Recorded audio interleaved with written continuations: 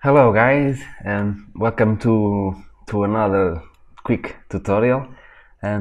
This is a very simple tutorial where I will gonna explain to you a method of how you can create water or liquid waves in Blender 2.8. So the first thing that we need to do, as you can see I have already Blender opened, is to remove the cube. So click on the cube and press the delete or the X key, and then shift A to add an object, and let's create a plane where we will gonna make the waves effect. Okay, I think that the plane is too small. Press S and scale it up a little bit.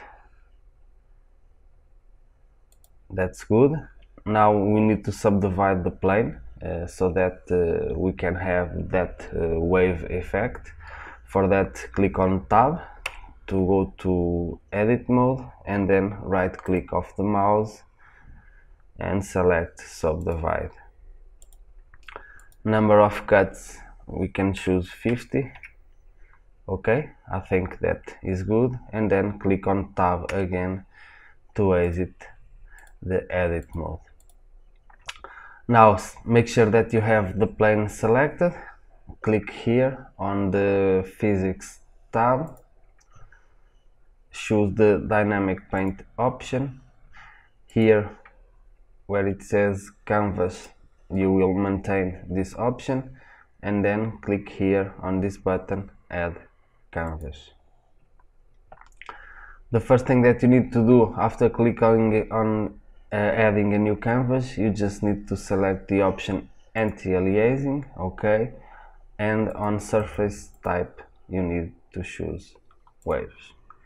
Okay, for the plane that's it. Now we need to create an object that affect the plane, that creates the waves when touches the plane. Imagine that this plane is the surface of the water. Now we will create an object that affects that surface when touched. Okay, for that we can create a cube, a sphere. That's not important for this case. Let's create a sphere. Okay, UV sphere. The process is the same. If it is not selected, click on the click on the physics menu, select dynamic paint again. Okay, and now on the type you just need to change it to brush. Okay, click on add brush, and here on paint, no, I think that we don't need to change anything. Let's try it. Click here on play or hit space, and as you can see we have now created our water effect. You can move or scale the sphere, and now in a couple of minutes we have created an effect very similar to water.